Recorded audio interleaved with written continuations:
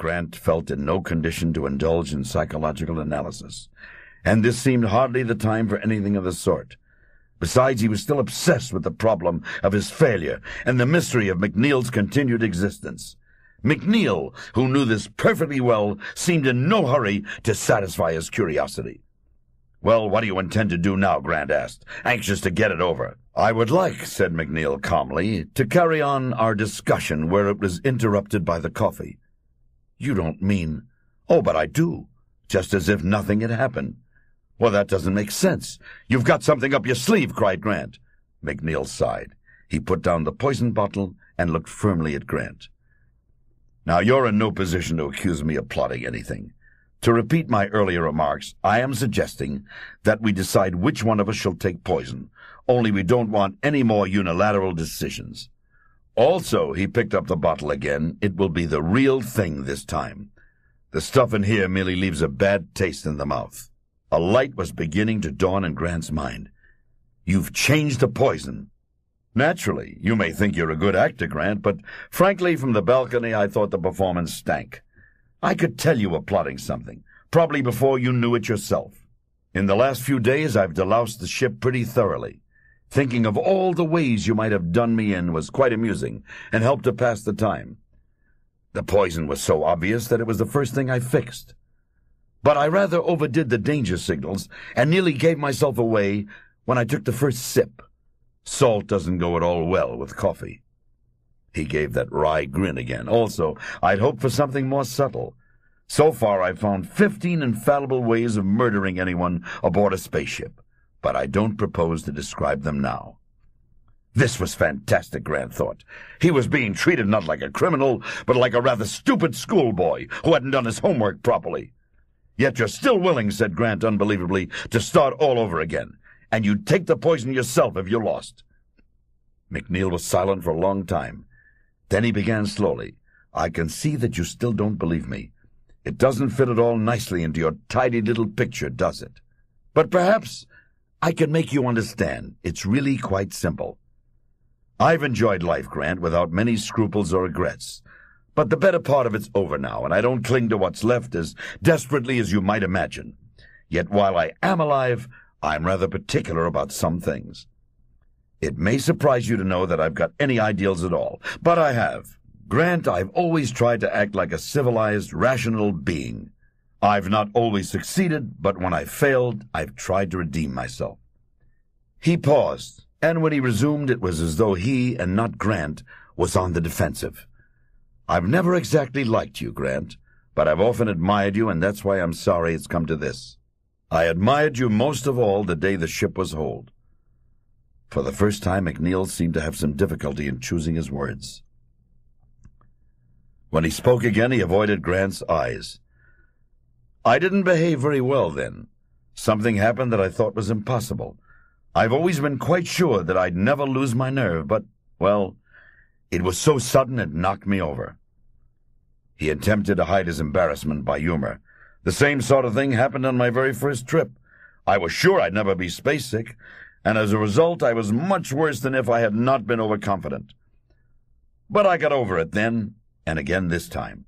It was one of the biggest surprises of my life, Grant, when I saw that you, of all people, were beginning to crack. Oh, yes, the business of the wines. I can see you're thinking about that. Well, that's one thing I don't regret. I said I'd always try to act like a civilized man, and a civilized man should always know when to get drunk. But perhaps you wouldn't understand." Oddly enough, that was just what Grant was beginning to do. He had caught his first real glimpse of McNeil's intricate and tortuous personality, and realized how utterly he had misjudged him. No, misjudge was not the right word. In many ways his judgment had been correct, but it had only touched the surface. He had never suspected the depths that lay beneath. In a moment of insight that had never come before, and from the nature of things that could never come again, Grant understood the reason behind McNeil's action. This was nothing so simple as a coward trying to reinstate himself in the eyes of the world, for no one need ever know what happened aboard the Star Queen. In any case, McNeil probably cared nothing for the world's opinion, thanks to the sleek self-sufficiency that had so often annoyed Grant. But that very self-sufficiency meant that at all costs he must preserve his own good opinion of himself. Without it, life would not be worth living, and McNeil had never accepted life save on his own terms. The engineer was watching him intently, and must have guessed that Grant was coming near the truth, for he suddenly changed his tone as though he was sorry he had revealed so much of his character. "Don't think I don't get a quixotic pleasure from turning the other cheek," he said. "Just consider it from the point of view of pure logic. After all, we've got to come to some agreement. Has it occurred to you that if only one of us survives without a covering message from the other, he'll have a very uncomfortable time explaining just what happened?" In his blind fury, Grant had completely forgotten this, but he did not believe it bulked at all important in McNeil's own thoughts. "Yes," he said, "I suppose you're right." He felt far better now. All the hate had drained out of him, and he was at peace. The truth was known, and he accepted it. That it was so different from what he had imagined did not seem to matter now. "Well, let's get it over," he said unemotionally. "There's a new pack of cards lying around somewhere." "Well, I think we'd better speak to Venus first, both of us," replied McNeil, with peculiar emphasis. "We want a complete agreement on record in case anyone asks awkward questions later." Grant nodded absently. He did not mind very much now, one way or the other. He even smiled 10 minutes later as he drew his card from the pack and laid it face upward beside McNeil's. "So that's the whole story, is it?" said the first mate, wondering how soon he could decently get to the transmitter. "Yes," said McNeil evenly, "that's all there was to it." The mate bit his pencil, trying to frame the next question.